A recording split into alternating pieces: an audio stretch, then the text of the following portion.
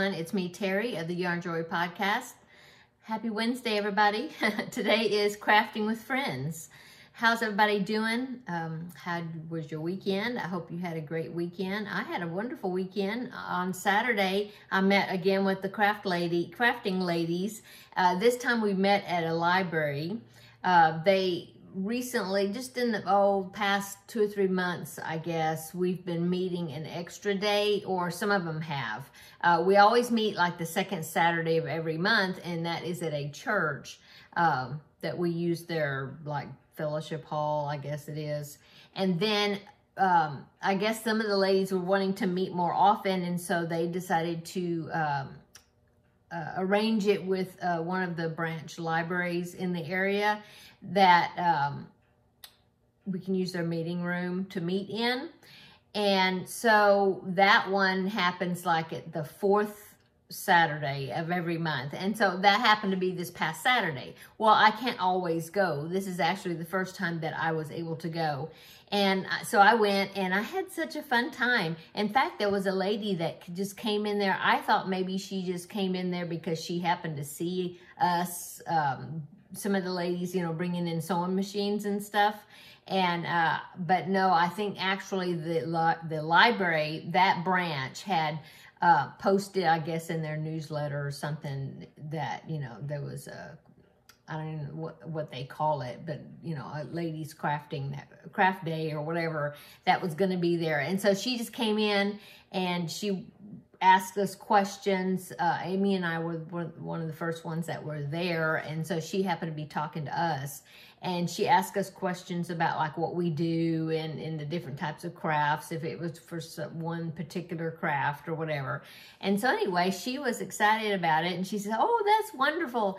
She says, "I just live around the corner. I need to go run an errand, and I'm going to go pick up my craft stuff, and I'll be right back." And I was like, and so she did. She came back and she brought her sewing machine, and she was working on some baby, like swaddling blankets that she was like hemming. She was using some flannel material, and anyway, so that's what she was working on. Or not swaddling, like receiving blankets.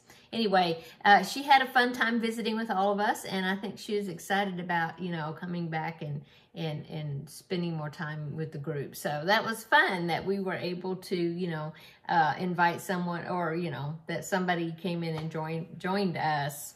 Anyway, so what the project that I took was the cupcake square, which was the new project that I was going to start working on for Crafting with Friends. And so that's what I took to work on. And you know, I'm halfway through it. So I got a lot done on it. I hadn't done a corner Grafgan type project, you know, using a chart. Hadn't done one in quite a while, and so I was excited to work on it, and I was really enjoying it. And so I got halfway through, so the halfway point, which is where you stop increasing, and then the second half you start decreasing, and that starts closing up because it turns out looking like a triangle. And so after the halfway, then you start decreasing each side, and that ends up you get with your square. Anyway, I got halfway through the chart, and I was like, well, I would love to keep going on it. I probably could have just finished it,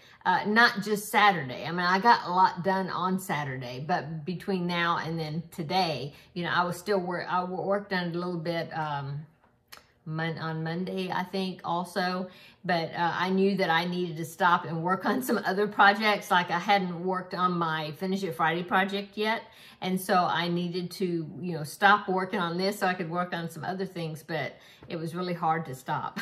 But I am halfway through it, so I should be finished with it by next week. So let me go ahead and hold it up. It is larger than I thought it was going to be. For some reason, I was thinking, well, I know why. But I have done squares before that were 25 squares by 25 squares, you know, the same type of chart, same size. And when I did it before, I ended up, I think that was for the one of the Christmas Afghans that I made. Well, it ended up being like 12 to 13 inch squares, something like that. But the reason it was is because I was doing the mini I think you call it the mini corner method, where you use half double crochet so your stitches are smaller. With this one, I'm doing the basic corner method with double crochets. And so this square, let me hold it up, I've got strings attached to it, as you can see. This one is turning out to be 18 inches square. It looks kind of funny, but this is, you know, there'll be more icing over here. I'm almost finished with the bottom part of the cupcake. And then, like I said, there's more icing here with more sprinkles. This is the beginning of the cherry that's at the top of the cupcake. And then it'll have a little stem also up here that will be in this color, the cafe latte color. But anyway, so that's my halfway point so far. So it's going to be 18 inches square. And at first I thought, well, I'll just do this square and then go around the whole thing and turn it into some sort of blanket or something. But I'm thinking that if it's 18 inches square, I might, if I do 4 of these squares, not the same, not all cupcakes, but if I do 4 squares this size, of like, in other words, 3 other images of this of the pattern, that it would be 36 inches square, all 4 of them put together, and that's already a good size for a baby blanket. So I could even do that and then go around it and make it larger. I don't know. The other images are really cute. There's 12 of them all together, but I think if I do 12 of them, that's going to make like a pretty big sized blanket. I don't know. Let me go ahead. I'm going to pop in a picture right here of like all of the squares. It's like the finished blanket. What this is the Sweet Treats Crochet Along. I think that's what it was called. And of course, I don't remember who it was that did it. But anyway, I'll pop in a picture right here. So here is the other squares. And you can see there's really some cute ones. There's like a candy apple and a slice of cake that's really cute. There's an ice cream sundae or banana split or something. And then there's like a creamsicle bar and a gummy bear. I mean, there's really some cute images. So, I might make some more of them and then just put them together, you know, and make a blanket, of some size. But yeah, that'd be really cute. I don't know, that would be cute. So anyway, we'll see. What do y'all think? I think the other squares are really cute too. So that's what is kind of like making me want to do the other ones, but we'll see. I might. Anyway, so there is my progress on that. So this cupcake square will be finished, more than likely, next week, you know, next Crafting with Friends. So if that's the case, then of course that means I need to come up with some more projects for you to vote on as far as what the next project will be. I don't know. One of them may be, one of the votes may be another image of one of those blankets, like the candy apple or something. I don't know. They are really cute. I'm enjoying it. So that's what I've been working on for that. And then let's see, what else have I been working on? Well, I'm making some more of the filet crochet squares. The ones I made, I'll go ahead and show you. I finished the 4th one, and I'll tell you a little bit what happened with this one. But it's these flowers that I've been making. Remember, this one is number 4, is that right? I think this is number 4. The 4th one I've made. I don't remember. The rest of them are in there on my craft desk, but I think this is number 4. Isn't that silly? Anyway, so I was working on this one, and I got all the way up to the top following my chart, and I was thinking, man, the flower's kind of squatty, you know, it's like, it didn't look right. And I was thinking, what is wrong with it, you know? And so I counted my rows, and I think I'm supposed to have 23 rows. And I had 18. And I was like, oh no, what did I do? Because the flower looked okay. It just was a little bit squished this way, you know, up and down. It was a little smaller. And so I was looking to see what I did, and I left out like 4 rows or something, like right in the middle somewhere. It's like I was following this part, and then for some reason, instead of getting these rows in here, that's what I did. And see, I've got 3 rows, those 3 holes right there. I skipped those, and I was thinking it was this, I was up here at this point, because these 2 rows and these 2 rows are like the same. And I think that's what I did. Anyway, so I had to rip back. Luckily, I hadn't cut my yarn yet, but I had to rip back like halfway, all this, and then put in those extra rows that I missed, and then, you know, redo it again. So anyway, I'm glad I caught it, but that was kind of funny that I did that. So I finished this one, and then I started my next one, and I'm still not finished. This is like my second, I think it's my second skein of yarn. I think that's right. And I haven't finished it yet, and this is going to be, well, I'll let you know tomorrow in the regular Yarn Joy podcast episode, because I'll be showing this tomorrow. But I don't know if this is my 5th square or my 4th square. Now I'm doubting myself.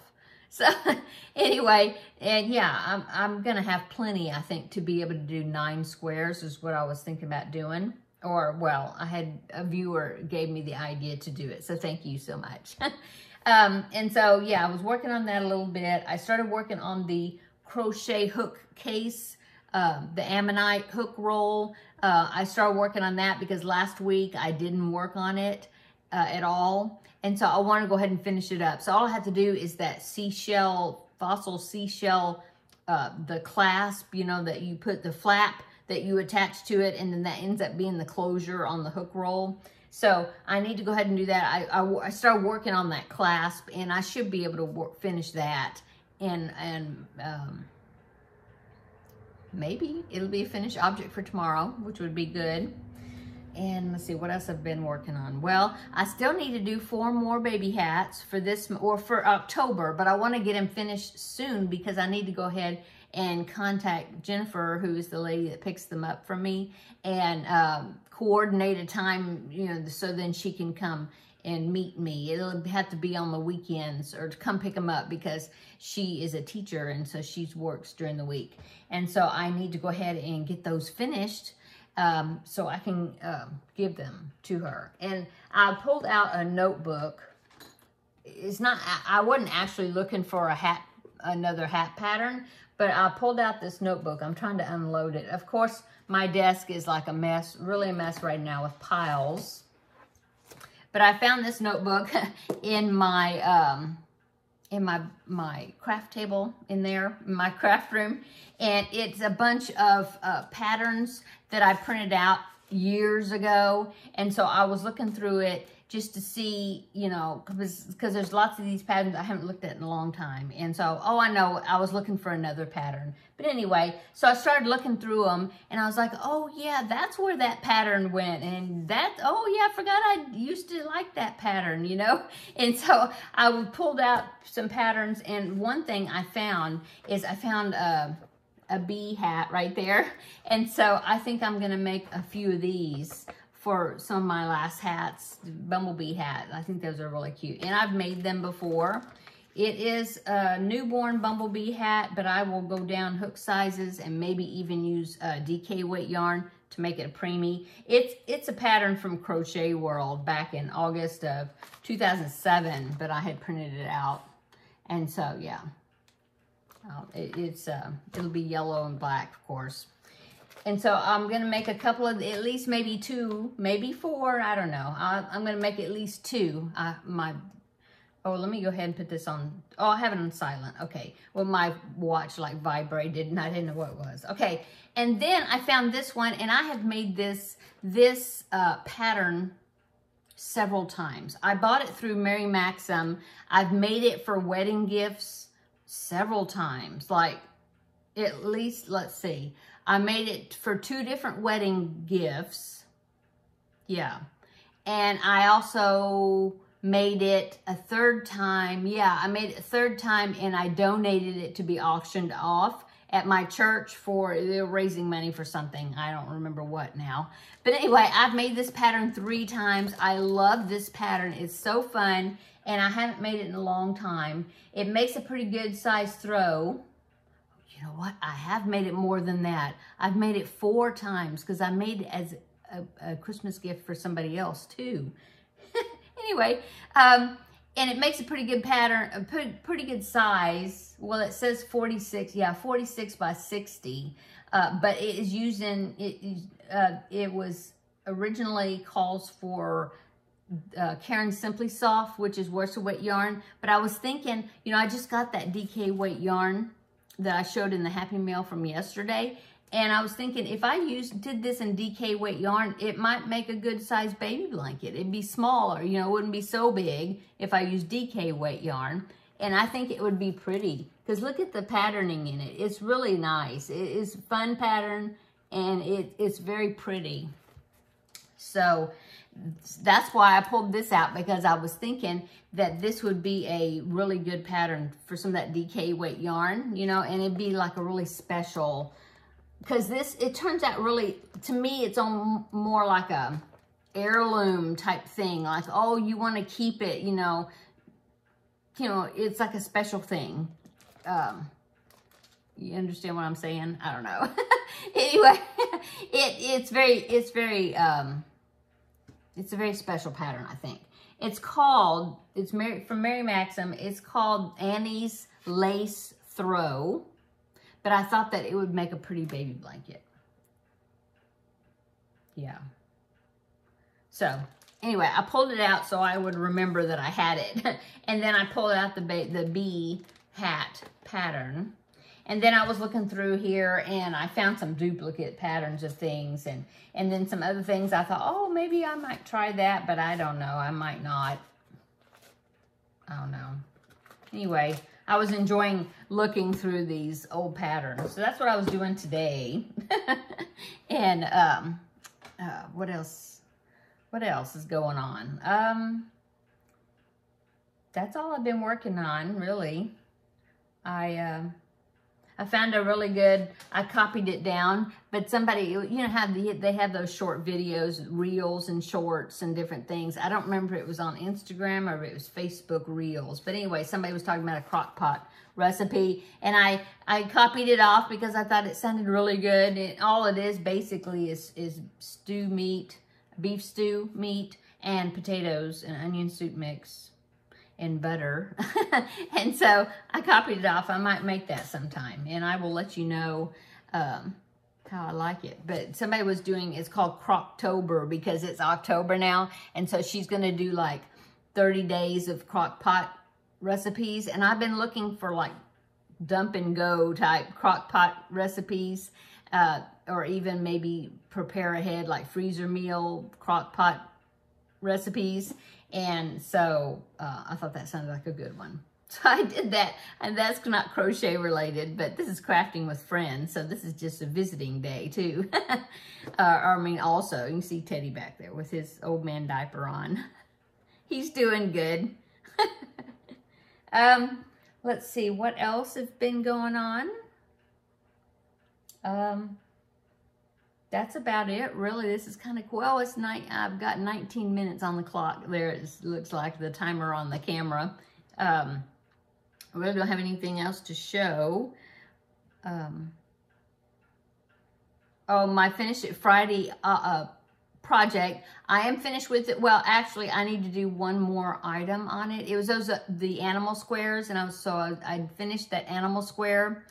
And I had talked about maybe doing like a checkerboard effect, and to turn into blanket. So I would have like an animal square and a solid square and an animal square, you know, and solid like that. And so I kind of drew it out the way I was thinking that it would go. And I think I'm going to I need to do 5 more animal squares, and then like that would give me 12. And then I need 13 solid squares. So maybe I'll go ahead and make a solid square, you know, for my Finish It Friday. I've got that animal square, and then I'll have the solid square, and then I'll show it on Friday, and then it will go back into the drawing, you know, to draw out. And then when I get it again, then I can, you know, make some more solid squares or make another animal square. But anyway, and I've got 5 more animals. I went ahead and researched to see what other squares I could make. And I think I've got 5 more picked out that I'm gonna make for that blanket project. So, so I did that, yeah. And so come on Friday, check out my video on Friday for Finish It Friday, and you'll see that square, and then I'll talk about it then, you know, or whatever. And then of course I'll be drawing another oh, and I also. Let's see, where is it? On my messy desk here. Oh, I have a few more strips that I've done of, you know, some more projects to add to the bucket to draw, you know, more projects. So not bucket, that little container. So Finish It Friday, I think we'll be continuing for a while. I've really been enjoying doing it because it's really inspiring me to go ahead and, you know, get some of these projects worked on. And I'm so happy that I was able to finish that fox last week, you know, because he had just been in pieces for probably 2 years. That's terrible. But anyway, I'm really enjoying that. And so I'm glad that you are too, as far as at least in comments. There's quite a few people that said they were enjoying that. So that will be continuing, I think, for a while. I guess that's it. I'm just visiting. I hope everybody's having a wonderful day, a wonderful week. I hope maybe you're having some good weather or beginning of fall weather. It's very hot here still, upper 90s degrees, you know, Fahrenheit.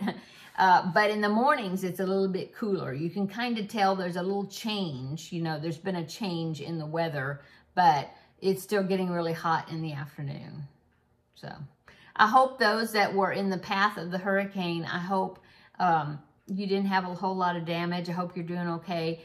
Everybody check in down below in the comment section. Tell me you're good, you know, as far as the ones that were, you know, in that area, you know, Florida, Georgia, Tennessee, you know, the Carolinas, all that. So I do have a YouTube friend, Kim, and her channel is A Girl and Her Phone. I will link it down below in the description box. She's not, well, she does some crafting, you know, but she's more, she's just fun. She has some fun videos. I've struck up a really nice friendship with her back when we were both doing Weight Watchers, and then we tried Nutrisystem for a little bit. So she's kind of like weight loss and just saving money type, thrifty type videos, and just visiting. And she has Dollar Tree and grocery hauls and thrift store hauls, and she's just great. I really have enjoyed my friendship with her. Well, anyway, she is in North Carolina, but she wasn't in the path of where all the bad damage was, so I was thankful for that. But anyway, let me know. Hope everybody did well with that, the ones that were in that path. Of course, we had no effects of it because it didn't come to Texas. So, but I did definitely pray for those that were in the path, and I continue to pray for those, the ones that have had damage. I hope everything kind of gets back to normal quickly. Okay, so I'm going to go. I hope you have a wonderful rest of your day, and come back tomorrow and we will do the regular Yarn Joy podcast episode. I'll show you what else I've been looking at. I'm looking at my notes. I don't have a lot in my notes for tomorrow yet, but I will show you what I've been working on, and we'll see what I get done today. And we'll have another visit then. And then, of course, on Friday, Finish It Friday. So, okay, I'm going to go. Everybody have a great day. I've already said that, but I really hope you do. We'll see you tomorrow in the next video, okay? Bye.